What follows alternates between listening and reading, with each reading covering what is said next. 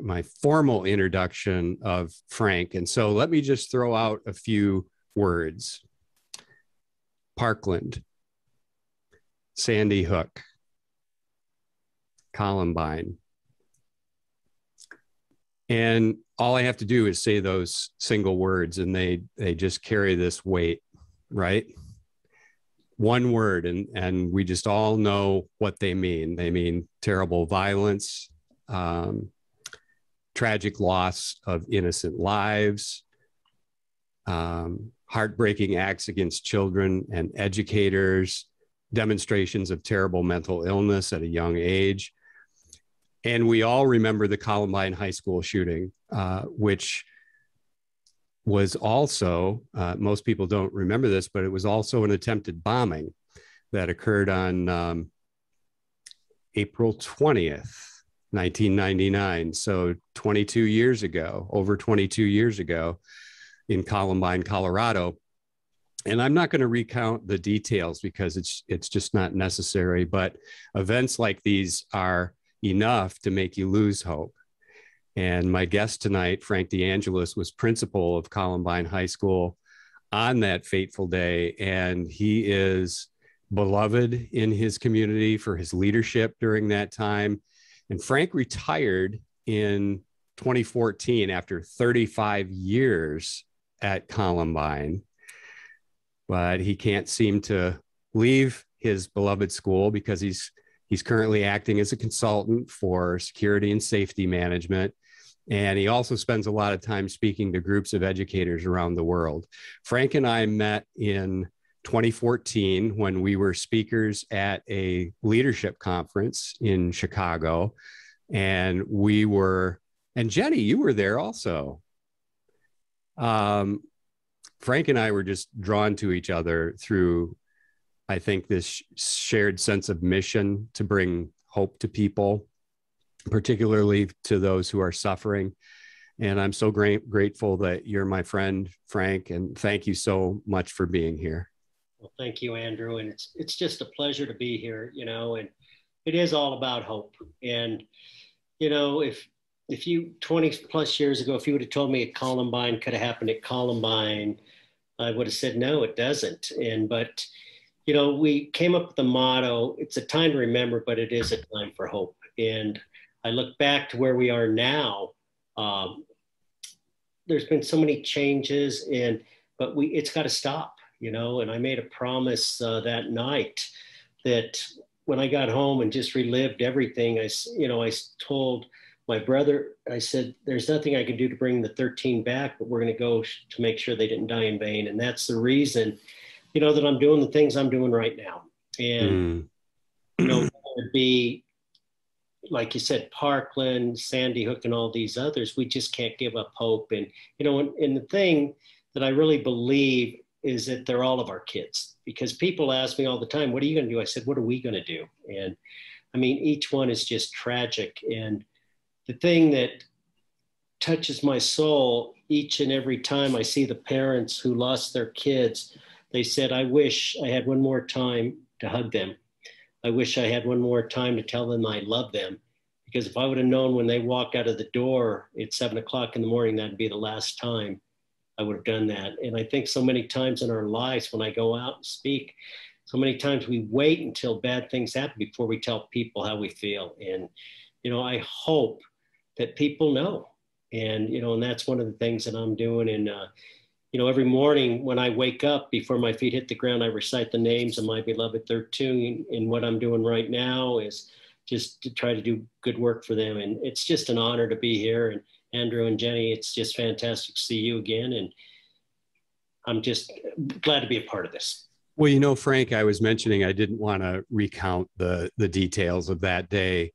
One thing I am curious about, though, and just for everybody else, because we are such a small group, let's make this a conversation. You don't need to pop things in the chat. Just if you want to ask a question or share a reflection, please just jump in. This is a nice little informal group.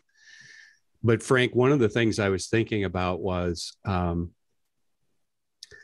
how did you help people deal with things at that time when that was all happening? How did you help people deal with things? One of the things, and I'll tell you, even though during the event at Columbine, that the enemy was really the two shooters. And, for all of us the past year, the enemy has been the pandemic. It's taken us on. And one of the things that I learned, and one of the things that I share right now, and the most important thing is if you don't take care of yourself, you're not going to be able to take care of others. And that was the best piece of advice, because right after everything happened, my world was falling apart. Mm-hmm. And I had a friend, my mom actually worked for him. He was a chiropractor, John, and he served in the Vietnam War. And he called me within 24 hours and he said, Frank, you're going to be pulled in so many different directions. Everyone needs you. I mean, your kids, the community, staff. But if you don't take care of yourself, you're not going to be able to help anyone. So I got into counseling. And even 22 years later, and there's still that stigmatism about counseling, because I actually had some people tell me that if you seek counseling, that's a sign of weakness.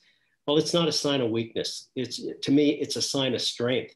Yeah. And I would not be able to do some of the work I've done if it wasn't, for counseling. When I tell people, because I've had people say, well, I don't need anyone. I have my wife, I have my significant other, I have my friends. And I said, well, if you broke your arm or leg, would you allow your wife? Now, if your wife or husband's a doctor, that's one thing. But if they're not, would you allow them to fix or reset your arm? They said, no, that's crazy. And then I said, why would you not talk to someone professionally that can help you get through it? So, that's a key message I give. The other thing is finding things that to help. Over this past year, what have you done to take care of yourself? And that was the thing. And, for me, definitely my family is so important to me. The counseling piece of my faith is important. These are things that really help me get through it and to offer that hope. And one of the things that I've said a long time ago is, so many times in our lives, we dwell upon the negative, but I do not want to dwell upon it. I want to build upon the positive. And I think, at times that was tough to find that, silver lining, so to speak, but it was really that type of thing, because someone once told me what I want in my life is I want energy givers, not energy takers. And unfortunately, I'm sure we all know people that we spend about 95% of our time dealing with 5% of the people that are so negative that you're not going to change them. And to me, I would never be disrespectful, but I want to surround myself with good people. And that was a lesson I learned. And then another one I think we can all identify with is we can all experience an event. Let's take the pandemic now, but how we deal with it differently. And I remember people that, after Columbine saying, Frank, we need to talk, we need to do group, we need to do this. I had other people saying, as soon as I get back to doing what I was doing prior to this event happening, that's going to help me heal. And just trying to allow everyone to, heal in their own way. And one of the things that scares me now, and I'm old, I grew up during the Vietnam War. I was right towards the end of the war, and our country was divided, but I don't know if I've ever seen our country so divided. And it really bothers me that we can have different opinions, but we don't even take the time to listen to each other. And that's one of the things that I tried to do, keep us all together, because during tough times, it's really easy to be divided. And I that was one of my things to keep us together. And do you have thoughts on how we can do that? And John does have a question. So I just want to let you know, John, that I see you and want to let you ask your question. Just first, Frank, do you have thoughts about what we can do to, I don't know, heal this animosity and division? Because I know another part of what you did before the tragedy at Columbine is you were very big about inclusivity and connection and cultivating a feeling of family between people and respect for people. So that's been a part of your way of looking at life and as a leader for a long time. What are your thoughts about this division? Well, and I think just listening to others, because what I've learned a lot of times, and unfortunately we've seen it on social media that people attack each other and without even knowing that person. And, one of the things I learned a lot of times is the fact that many times we're saying, gosh, I can't believe they're acting like that. But it's that open communication, because we need to empathize, because a lot of times we don't know why people are acting a certain way, and taking time to find out. And it does take some extra time. And, it's easy to reach out to those people that are supportive, but I try to reach out to those people that question some things just to open up. And I think so many times that's the issue, to find out where they're coming from.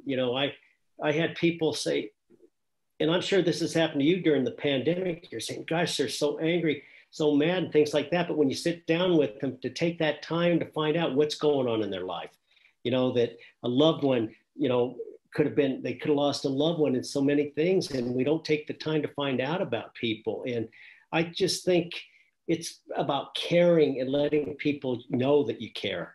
And, and one of the things that I learned, and I truly believe this, and there's a quote out there, is character and integrity is who you are when no one's watching.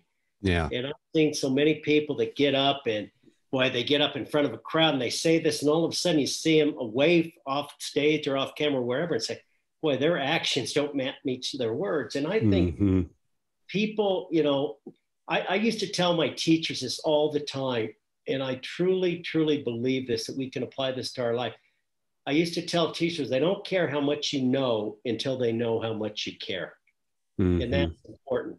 And I don't know in your occupations of work, but I used to tell people, and principals would kind of look at me, and I said, I would never hire someone who was incompetent, but if I had two people walk into my office for an interview, and one person, all he or she is talking about is, I have this degree, I got this award, I've done this. Basically, I'm the smartest person in this school.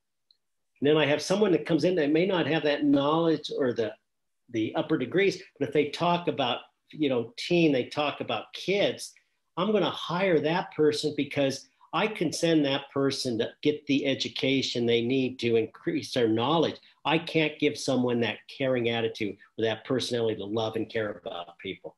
Yeah. And I see this all the time, that I could probably come to any of your states and walk into a classroom, and within 5 minutes, I would know which teachers care, because it's all about relationships with kids. So, are you still in touch with kids from 22 years ago? Yeah, it's there. One of the things that hit me really hard is I have, well, just to kind of give you some context, that night, one of the hardest, most difficult things I had to do that night, something I was never prepared for, is after they took me from Columbine. It was about 4 or 5 hours later, after, I was helping the police, and I had to walk into this auditorium down at the elementary school. And all of a sudden there were a lot of parents down there.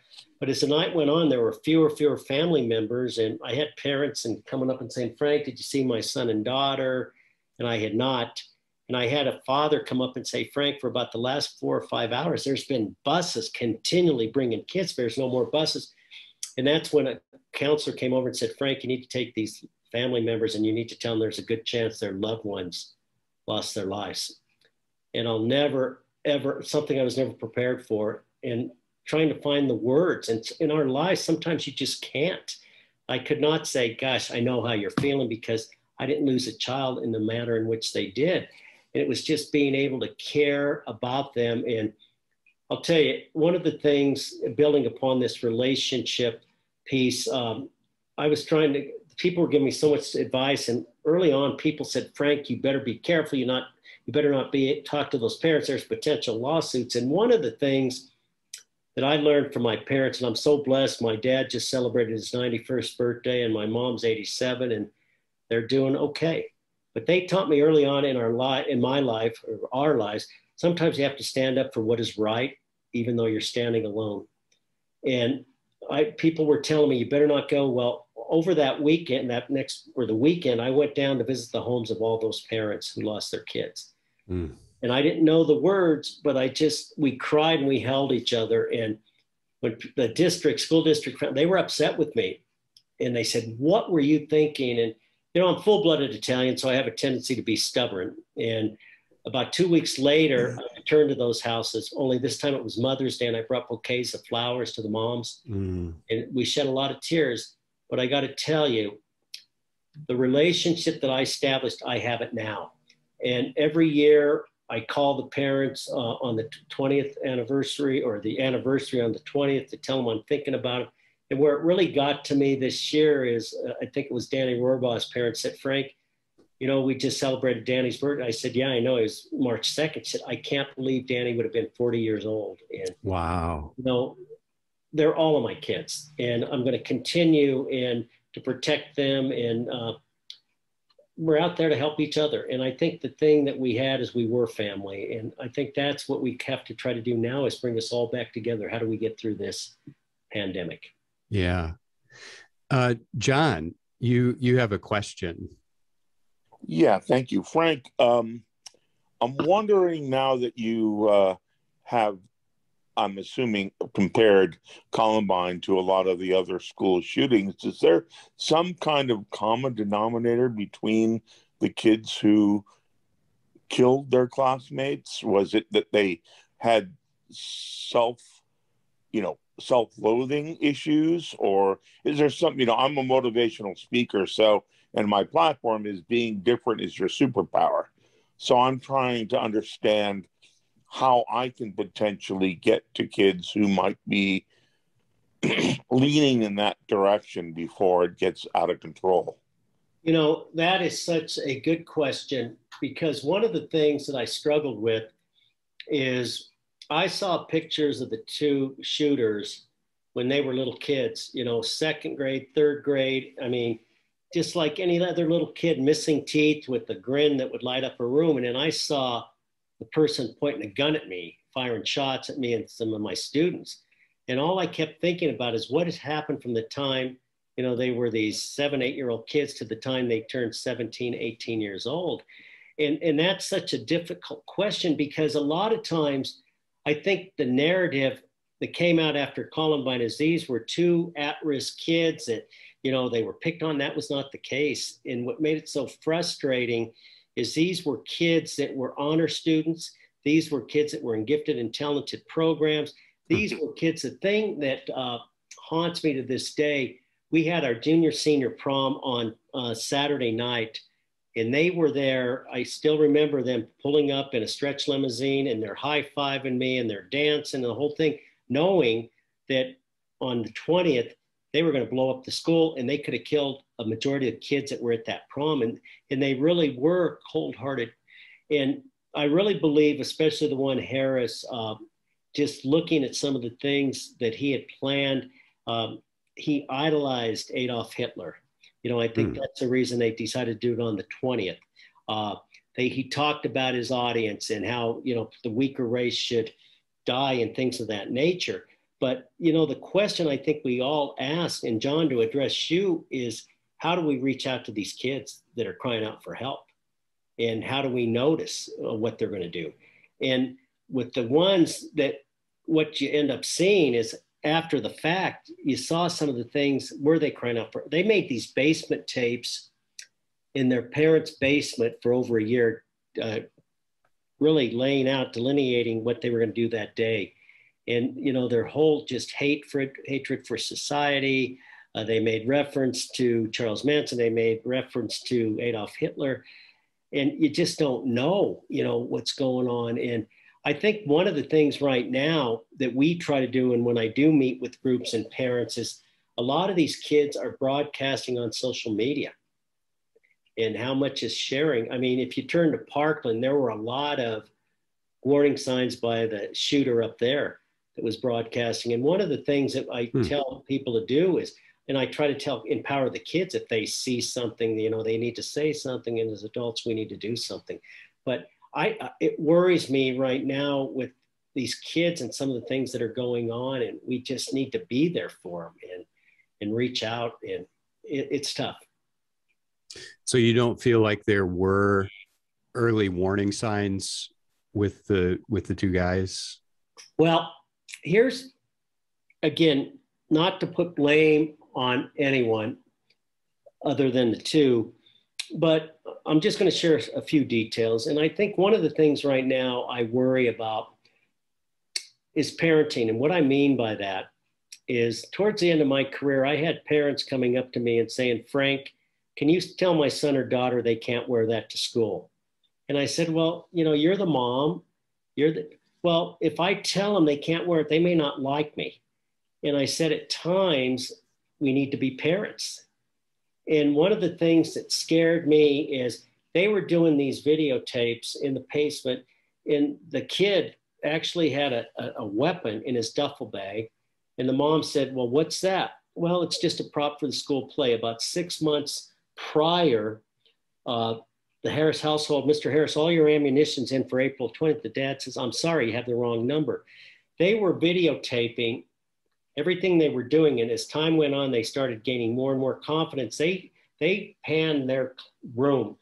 And if I truly believe in my heart, if the parents would have walked into the room, I wouldn't be talking to you today about the event at Columbine.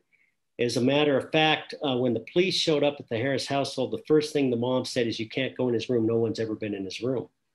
And so I look at some of that and some of the things that we could have done differently.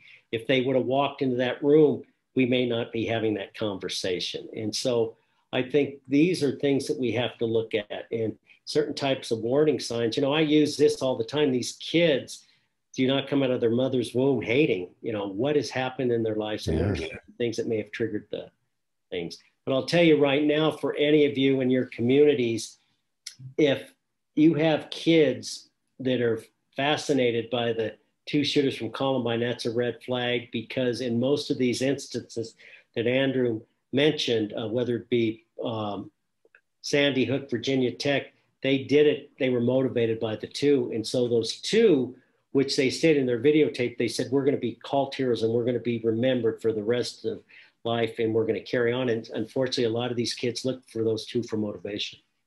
Yeah. Wow.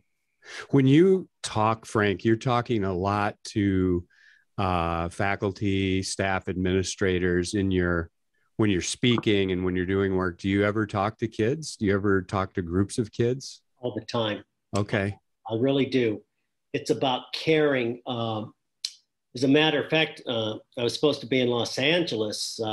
I spoke at a school up there, St. Genevieve, up near Hollywood. And I've done assemblies up there, and I was really looking forward to it. But I talked to kids about caring about each other. And one of the most important events we ever did at Columbine, because I'm really into creating this inclusive environment, it was really a wake-up call. We had kids that were referred. So basically, it was put on by MTV, and it was called Cross the Lines. And it was an eye-opener for me and the kids. So all of a sudden, we had kids walking in, kids that, were going to go on to Ivy League schools, kids that seemed to have everything going for them. Then we had kids coming in that had body piercing and tats. And all of a sudden, they walk in and they're looking at each other and saying, time out, what is this day all about? And there was a lot of hesitancy because they were so divided. Well, anyway, we start this activity, and it was called Cross the Line. So I was involved along with some teachers and counselors. We're in the gymnasium, and all of a sudden, one of the things they said is, how many of you have ever in your life had parents that were abusive to you? Well, all of a sudden, cross the line. Well, they cross the line. All of a sudden, these kids that seem to have everything going for them, the 4.0 students, were standing looking at that kid who had body piercing, was potentially a dropout. And so they continued to ask these questions. And one of the things that brought tears to people's eyes is all of a sudden they said, how many of you have ever thought of harming yourself or taking your own life? And 95% of the people, and we're talking staff members, and all these kids looked, and they looked at each other, and you just saw it. And all of a sudden, perception was not reality. And so many times in our life, we just assume he or she has so much going for them, but they don't understand some of the things. And so we did some things, and I did an event that really brought our community together. And one of the things I think in our schools, and this is whatever line of work you're in, you have a tendency to walk down the hall and you're going to have those kids that are saying, yeah, we're Columbine rebels, we're family, this type of thing. But there were kids that didn't feel a part of that. And when we changed the culture at Columbine High School is when I walked outside the doors and there were kids over at the smoking pit, you know, smoking cigarettes, or there were kids over at the skate park and, you know, went up at the food court mall. And I walked and I said, what are you doing? And they said, do you even know who we are? And fortunately, I knew most of my kids' names, and I did. And they said, well, you tell us you care about us, but there's kids in that school that could care less if we ever walked back in. And that broke my heart because I was the principal and I let them down. And I said, we're going to have a meeting of all the kids that feel the way that you feel. And I said, I'm fair game. It's just going to be me and you and your friends. So they laid into me. There was about 100 of them. It's not what I wanted to hear, but what I needed to hear. And they said, you know, you tell us you care, but what about your kids, the other kids? And they don't. And I said, well, you need to come to the next assembly. And they said, why would we come to one of your assemblies? All you do is you recognize the top students, you recognize the athletes, you recognize the kids that are in the marching band. Where do I fit in? And so they showed up at the next assembly. And one of the things that I did that probably changed the culture at that school is I had, hold on one second. I gave every person that walked in the building that day for the assembly, it's a link, it's a carabiner, it says we're Columbine. So all of a sudden, I'm getting ready to do my little presentation, and I had each of the kids pull out a link. And I had them hold it up, and I said, each of you at Columbine High School, there's 2,000 of you. We have 2,000 links, and each link represents something special at Columbine High School. And I said, that's what makes it so special. And some people excel in the classroom, others excel here.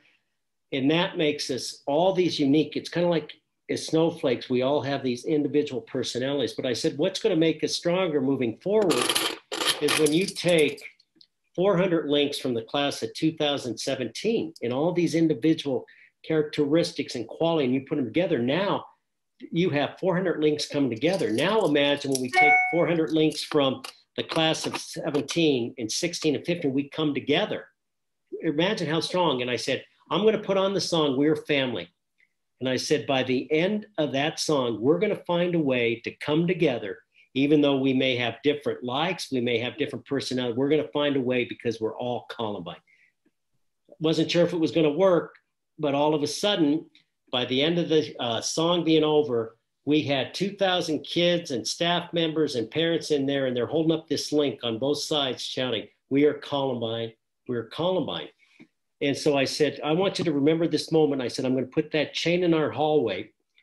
And I said, when we go through school, when you're walking through these halls and you're having a tough day, I want you to look up at that link and remember that you're always connected to someone at Columbine High School. And then what I would do is I gave every senior who graduated that link saying, even though you're leaving Columbine, you're going to be a part of it. And it was establishing that inclusive environment that really helped us heal and go. It's just about establishing those relationships and caring about each other. As you were telling that story, there was a word that popped into my head. And by the way, I wanted to welcome Randy and Aviva. You kind of joined us midstream, but we're really glad that you're here, and thank you for being here. And just to let you know, this is because it's a smaller group. If you'd like to ask Frank a question or share a reflection, just jump in, because it's, you know, this is a conversation and it's a smaller group. So Frank, when you were telling that story, this word popped into my head, alienation. That there was that group of people that just felt alienated, the group of kids that didn't feel like they fit in. They weren't, there's the athletes, there's the scholars, there's the band members, but they didn't feel like anyone saw them. They didn't feel, that's what I was hearing. They didn't feel seen or valued. That's right. And, you know, one of the things I used to tell staff members, as I said, you may be that one adult that the kids need. And on the last day of my career, I had a kid come up to me, and I was in the hallway and kids were coming up and I was signing yearbooks, and a young man came over to me, and here's a kid who came by my office every day and said, Mr. D, how you doing? Calvin, how you doing? And he'd give me a hug. And, that was just him. And on the last day of school, my last day as principal, he came up to me and he said, thanks for being more of a father to me than my dad ever was. And it's those, you don't know the impact that you could have on a kid's life, and just by taking the time to find out about them, or, for me, I was amazed. We were a school of about 2,000 kids. And when I walk down the hall, all of a sudden someone comes by and you say, hey, Johnny, how you doing? They turn around. Gosh, the principal knows my name. It's those relationship types of things. And it was the same thing. And one of the things that I did, I think right now in our society with everything we have with social media, send and text, whatever it may be, we don't take time to really, I think back to when I was growing up, whether it be your first love or whatever, I used to save cards and all these things because they were important to you. Well, I did something, it was pretty cheesy, but it meant so much. What I would do, and I'm a pretty type A person, all you have to do is ask my wife, but I counted how many staff members we had. So we had 150 staff members, and I counted the number of days from Thanksgiving to winter break. And what I decided to do is do a handwritten note or a holiday card for every teacher and staff member. And so I would do about 5 a day because I wanted to personalize each card. And something as simple as that, I did not understand the impact because the first year I did it, teachers were comparing and staff members were comparing to see if I wrote the same thing. But when they realized I took time saying, Mary, I heard your dad had a heart attack. I know he's in recovery if you need everything. Or John, Mary, I know you're a grandparent. Well, it was really funny when I went to their offices, those cards were there. And taking the time, because what it forced me to do is go sit down with the food service people to find out about them and carry on those conversations. And it was funny when I returned, I went to Columbine's graduation the first year after I retired, and I had staff members come up and hug me, and they said, what we miss about you? And I'm thinking, my motivational speeches, my leadership. They said, no, those cards. And they realized the important, it's the little things that can make a difference in a person's life. And I think that was the thing that you just don't, you take for granted. Right now, we're in such a hurry. And this is one of the other things that I would encourage you to do. I had something at Columbine, it was called the Happy Drawer. And so many times we have a tendency when things go, we remember the negative things and we forget about the positive things that you do in life.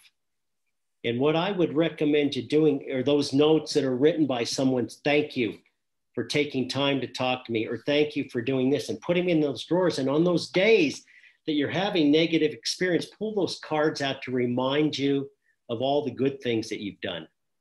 Again, not dwelling upon the negative, but building upon the positive. Yeah. Yeah. Yeah. I'm struck by the story you told about the young man who said you were more of a father to him. And I mean, what you were describing was you just basically said hello to each other, gave each other a hug, right? It's just taking time. That was more than he got from his father. Exactly. Just a hug. I mean, we don't know what anyone's going through. It's heartbreaking.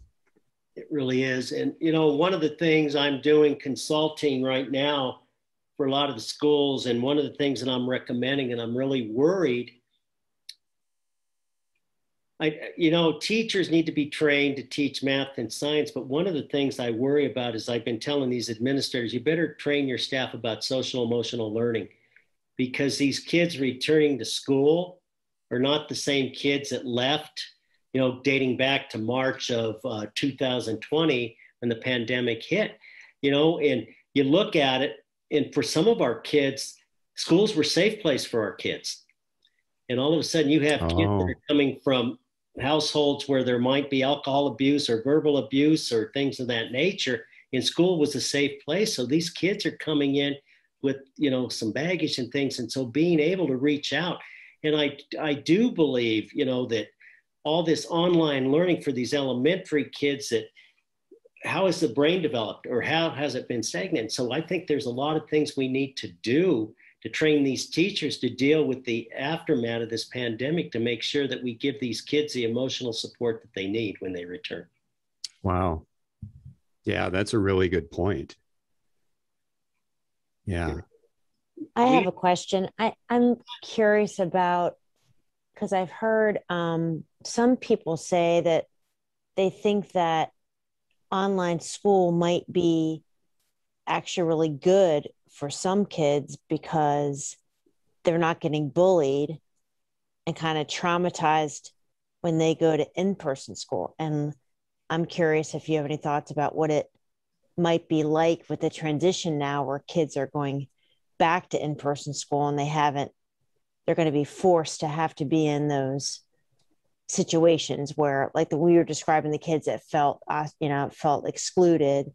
Well, if you're online, you're not having to deal with all those social dynamics, because kids can be jerks. I mean, let's just face it. Kids can be jerks. I mean, adults can too, but to each other. So I'm just curious what your thoughts are about, if you're in your consulting work or hearing any conversations about how kids are going to reintroduce after all this time in sort of isolation. Well, and I think that's an important point. And you know, the one thing that I worry about, and I hear that about kids being bullied and going back, but I'm hoping that schools and communities have it set up, if this is happening, you can deal with it. Because to me, that social interaction is so important for kids. And you're hoping it's positive. But I mean, just having teachers being able to talk to them, or the social interactions, and for some of those kids that are being picked on and bullying, and unfortunately, what we have seen is an increase in cyberbullying right now that's taken place. Unfortunately, this is across the country. Suicides amongst teenagers has really increased. And that scares me, because, and I think a lot of it has to do with the pandemic. And I was recently in Katy, Texas, and one of the things that really was disturbing to me, within their school district, they have 83,000 students, and they did threat assessments. But not only that, they had over 40% of elementary kids that had suicidal ideations within the past year. And I'm thinking, I mean, it was higher than the high school kids, the percentage. And that just scares me. A kid that is, 7, 8, 9 years old thinking about hurting themselves. And that's why it's so important that we teach them how to read and write, but we also need to address the social, emotional needs of these kids. And, the one thing that I do believe in education is all kids learn differently. One of the things when I was principal, we had our standard math class, whether it be algebra or geometry, but some kids really struggled with that. So we implemented more practical types of math. So we would have like a construction geometry class where they would use the geometry concepts, but they would build things. And because they enjoyed building things, but they still learned how to do percentages, fractions, and ratios. So I think providing an education that meets the needs of all kids. But I would hope for some of these kids that are being bullied, that they let their schools know that, because a lot of times these kids do such a good job of hiding it, hiding it. It just bothers me when these things are happening, and one of the things that I really believe that we need to do is we need to give our kids skills that are going to allow them to be successful in the next phase of their life. And I use this quote all the time. I think at times as adults, these kids have mountains to climb. And what we want to do is move the mountains for them, as opposed to giving them the skills to scale that mountain. Because what ends up happening, and I talk to parents all the time, and I'm sure you heard this, or you may be that parent saying, I'm really concerned because my son or daughter they're going away to college, they're going to do this, and there's going to be so many choices they have to make. And I said, hopefully that you instilled the values in them that when those choices come up, they're going to say what is right and what is wrong. Yeah. Don, you wanted to ask a question. Yeah, I think it's more commentary. Comment. Certainly, listening to Frank has stirred the brain. So there's no simple answers here, but universally, maybe you've heard of self-determination theory, where people, regardless of age or settings, need a sense of autonomy. They can make some decisions on their own. They need a sense of competence that there's something. You were talking about the kids who are out smoking, and they said, well, what do we have? Well, we need to help them find what that is, that competence. And a really important one is connection, which they were also feeling. And that scares the heck out of me when we talk about doing video schooling all the time. It's hard to do a connection, but those three things are essential for emotional and social learning, for healthy minds. So one of the things that contributes to all of this is the lack of parenting, in the sense that people just become parents. All you have to do is give birth and you're a parent. Well, nobody's taking it seriously to say, we've got some classes to help you. Parenting is tough. There's a lot to understand: psychology, sociology, age group changes. That's a tough job, but we don't teach that. We just say you're on your own, and some people fail and some people do well, and some people, we don't know why their kids turned out the way they did, one way or the other. But the last point I want to make is I feel very strongly that gun violence is a pandemic. It kills thousands of people a year, probably tens of thousands. It's as much a health crisis as COVID. And we need to start treating it like that. We can't keep dismissing it. Oh, it was the people, not the guns. But anybody can have a gun now, and anybody can respond in a heartbeat, lose their cool and say, the way to do this is to kill somebody, to shoot somebody, or I'm feeling neglected here. I'm going to get some attention. So I'm going to get a gun and I'm going to go kill people. We need to be serious about this. We can't just keep dismissing it because we like contributions to elect politicians. It's a pandemic. It's a health crisis. We need to address it that way. Thank you. And thank you, Frank. Thanks, Don. And Don, you really, and something I want to touch upon about the parenting piece, and what I saw towards the end of my career is not only parenting classes, but I have seen more grandparents now that are assuming parentship roles because for whatever reason, the parents are not around.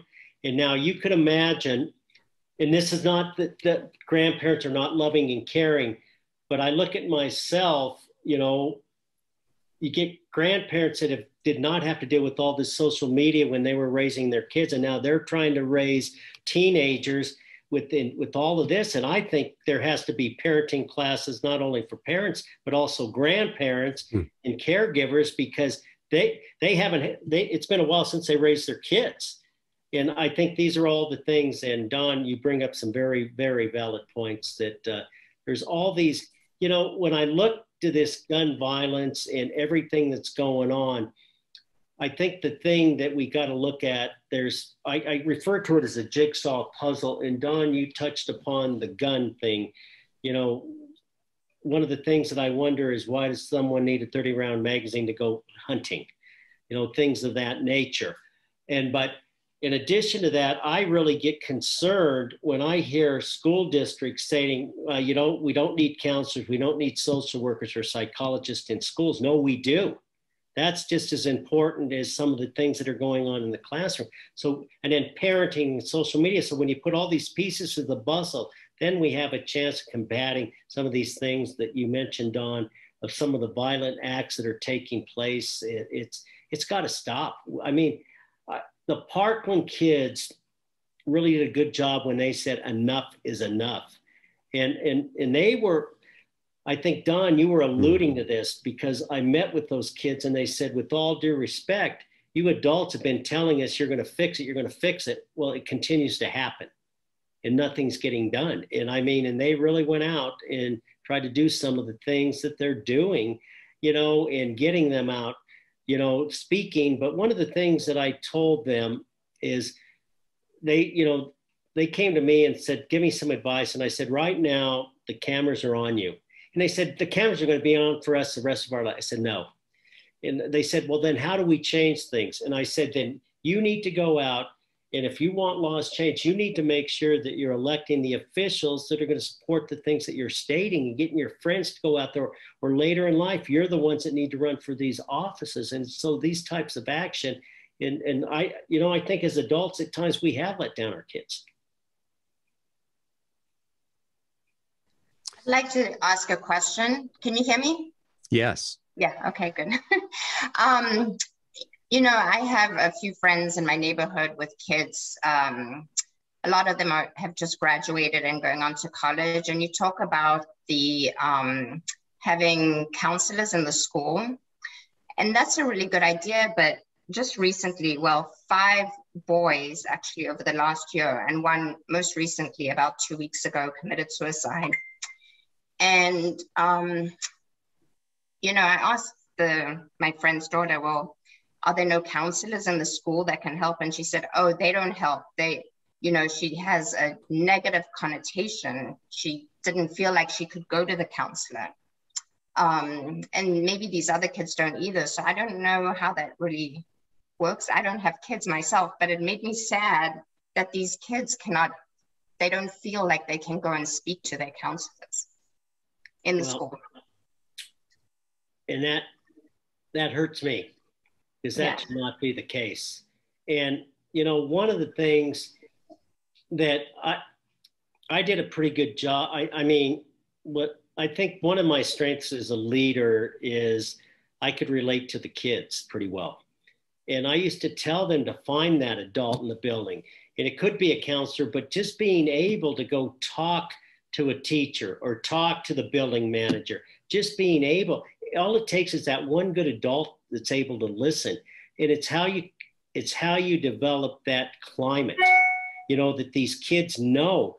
And I think a lot of it in schools, and unfortunately, the larger the school, the more difficult it is to get that inclusiveness. And so, but you can't give up and you can't work upon it. And I think if you live it each and every day with the staff, and I tried to role model that, it's important, because these kids, you don't know what's going on in their mind. And, you know, and one of the things that really worries me at times is sometimes, especially now, everything we went through, the kids are going through. And I think back to my own life when I was an adolescent, and just thinking, this is the worst thing ever.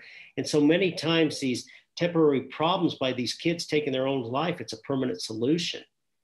And teenage suicide and suicides in general, it's devastating when it happens. And we need to figure out, and what is happening, and it sounds like what may be happening here, is what I found out working with these kids. A lot of times these kids, there are these pacts that they're making that, you know, they're going to do, 4 kids are going to do it together, you know, and that's why we got to make sure that we reach out. And, you know, one of the things I think a lot of times the people were surprised, I think, when kids enter high school, that, you know, parents feel, well, they're older now, they don't need me as much. I used to tell the parents, they need you more now in high school than they ever did.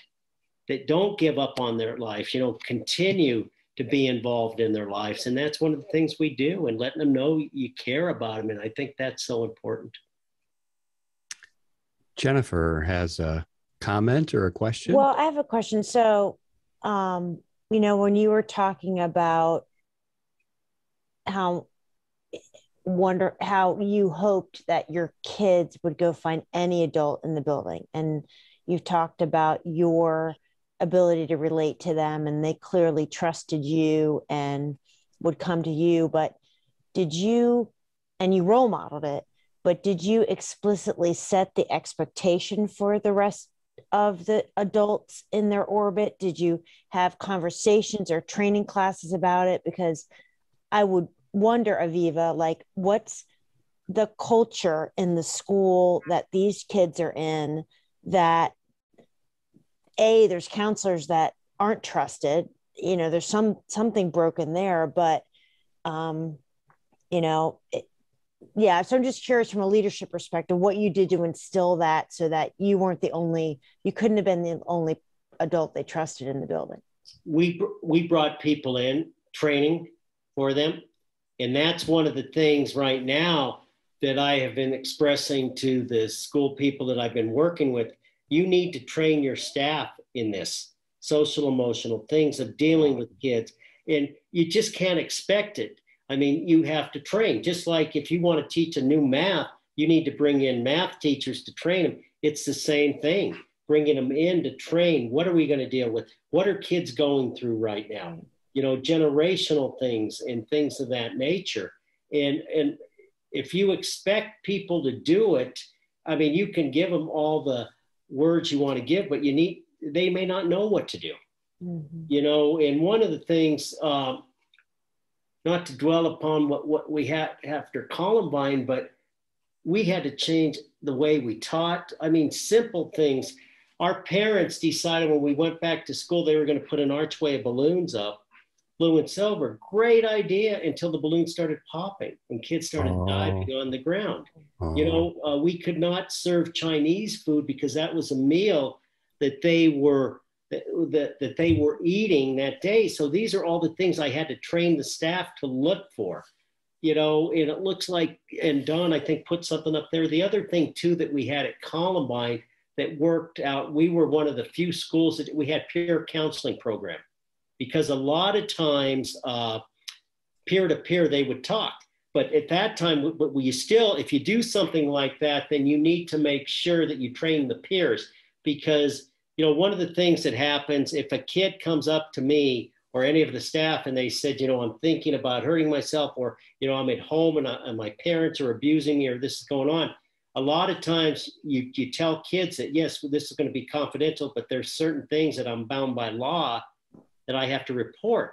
And I think that's where the training things comes in. But that peer, I can't tell you the number of times that we used to send our kids, we used to do peer retreats, and we used to train them that we would bring kids in to talk to their friends or peers, because a lot of times it's a lot easier. So there's so many different ways, but you have to have that support there, that it's just not one thing.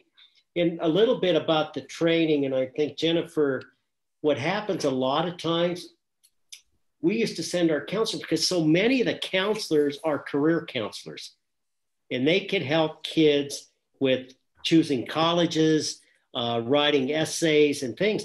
But have they been trained in social emotional counseling? Right. So we actually had to send our counselors to be trained in that, because most counselors will help with their schedules, they'll help with college credits, things like this. But can they deal with the kid who comes in and says, I'm feeling anxiety, or I'm having these thoughts?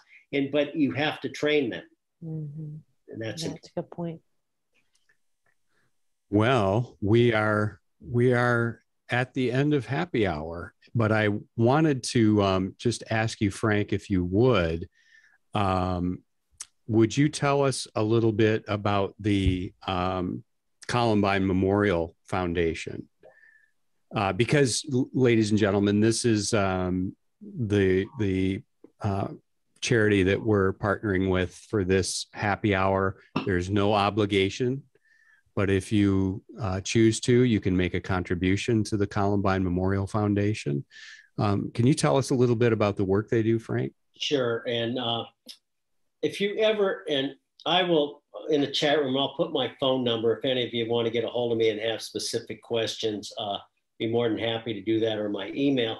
But one of the things, the Columbine Memorial, we waited about 7 or 8 years. We didn't rush into it, and we really put time in, and we got the input of the parents who lost their kids, the people that were injured. And we knew that we could not have the memorial on school campus because it's still a school. And, the thing we did not want is people, they needed to visit this memorial, but at the same time, we need to make sure that we could continue to have school. So we built this Columbine Memorial, and it's beautiful. It's on about 2.5 acres just to the north of Columbine High School. And it's beautiful. The little inner circle that you saw right there, each of the parents wrote something about their kids. And it's just beautiful. And they do about that. There's comments made by the students. And we have people that come from around the world. I mean, literally come from around the world to just see it. It's a place of reflection. It is just beautiful. But the maintenance to keep it up and things of that, that's what the memorial goes towards. And we continue, but it really is. And so if you ever come to Colorado, please give me a call and I'll give you a personal tour over there. It's just beautiful. It faces the Colorado mountains, and it's something near and dear to my heart because it reflects all the families and, you know, what they lost that day. But I think in reading a lot of the things that are surrounding that, each of them gave the hope that if you read the things, and also this is not, God, I feel awkward saying this, but I published a book a couple of years ago, and it's called They Call Me Mr. D. And all the proceeds from that go to the Columbine Memorial. But the last chapter of the book, I actually took all of the information the parents wrote about their kids. And it's very touching, and it talks about that recovery piece.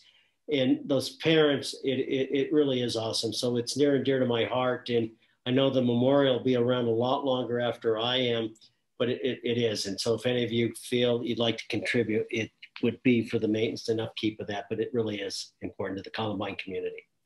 And not only that, I think anybody that comes there, it helps with the healing. And so if you would like to make a contribution, all you have to do is go to happyhourhope.com, and there is a donate button there. And 100% of the proceeds go to the Columbine Memorial. This is not a money-making venture for me or anyone. And Frank, I just thank you so much. It's so great to see you again and spend time with you again. Thank you for being here with us. Thank you for the work that you're continuing to do and giving hope. I would like to put in a plug for next month at Happy Hour for Hope. My guest is my good friend, Rich Sheridan, who is the co-founder and the chief storyteller for Menlo Innovations in Ann Arbor, Michigan.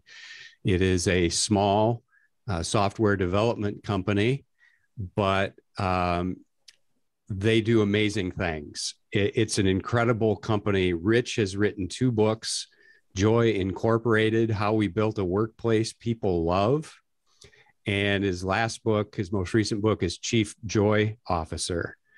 So Rich's company is a pretty incredible place, and you just got to hear what it's like at Menlo Innovations. So thank you, everybody. Thank you for being here again, Frank. Thank you so much. And we'd love to see you all again next month. For Rich Sheridan, and God bless.